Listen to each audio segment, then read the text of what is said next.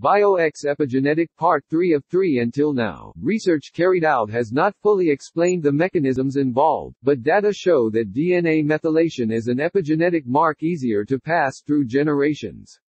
In plants, some germline cells are descended from somatic cells and they carry epigenetic marks, which can contribute with the heritability of epigenetic marks.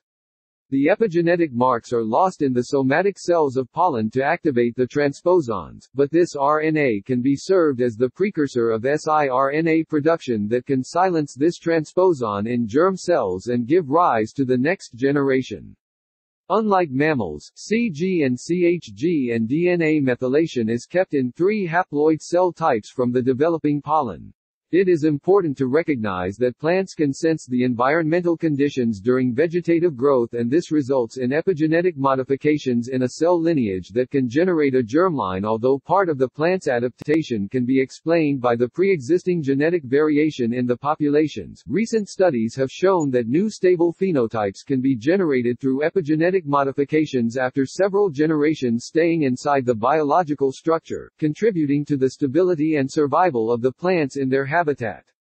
The epigenetic regulation can cause dynamic changes, such as the plant hypersensitivity reaction HR changes in the structure of chromatin, and influence the plant phenotype, contributing to the adaptation of the plant's stress. Thus, the knowledge of epigenetic contributions in phenotypic plasticity and heritable variation is important to understand and on how the natural population can adapt to different environmental conditions, especially in a world context of climate change and wrong true to type environment. Can we fix the cannabis industry? By the understanding of the epigenetics process, the industry can be looked at, is now equal to the tomato industry. Great agriculture technology. Now with the same agriculture problems we have all seen this, with the cannabis black market. They use the same technology, same cannabis genetics, same nutrient, same protocol. My friend is using it, that's how they do it, and all have the same cannabis grow books. Growers, breeders, or consultants that say, I'm a master grower for 20 years or breeding for the #1 cannabis seed company or won the cannabis cup. Consultants saying about the same things. Nutrient companies that are utilizing traditional salts and methods. Tissue culture companies truly learning still off of you. Minimal experience providing an offset side of misguided information. The cannabis hemp genetic line is a nightmare.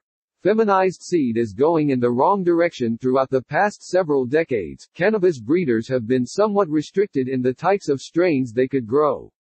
Researchers say the status of the cannabis plant has prevented the true heritage of most cannabis strains from being properly documented and passed down. With unstructured breeding, which is the current norm, particular plants were picked for some characteristic and then given a new name.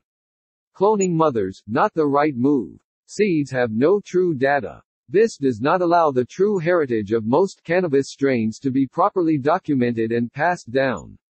In both indica and sativa, there are several studies that show there isn't much difference in any of these breeds.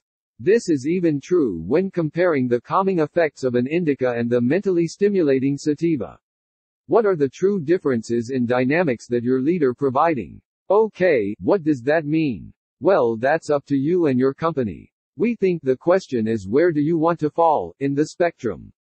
Do you want to stay in a recreational food grade, or have more of a medical product? More science or less science? A team from Oxford University, UK, and King Abdullah University of Science and Technology, Saudi Arabia. A new study of plants that are reproduced by cloning has shown why cloned plants are not identical. Scientists have known for some time that clonal, regenerant organisms are not always identical, as cloning carries relatively high frequencies of new DNA sequence mutations that were not present in the genome of the donor plant. What's cloning? There is always dynamic change as you wound the plant. There's just no advantage to tissue culture over seeds for crops like tomatoes and lettuce. That small genetic variability is so minor that there's no benefit to tissue culture one superior clone. In the cannabis industry, the variance is mass and we have a clustered gene pool. Are your seed breeders staying inside the plant's dynamics? What's the environment? growing inside or outside, what lights, how many times have you cloned, how old is the plant, is this a feminized seed? All these dynamics come into play once you enter the tissue culture process. You should start to maintain the plant's biological dynamic. You do have more consistency. Tissue culture ensures disease and pest-free plant, less space. Tissue culture can still cause a dynamic change inside and outside of the lab. People have had informal breeding programs for a long time, says researchers. In a structured program, we would keep track of the lineage for years before releasing it to the public, such as where the parent plants came from and their characteristics. Most importantly, the environmental aspects. What needs to happen is the cannabis species needs to be brought back to its original biological dynamics, at a cellular level.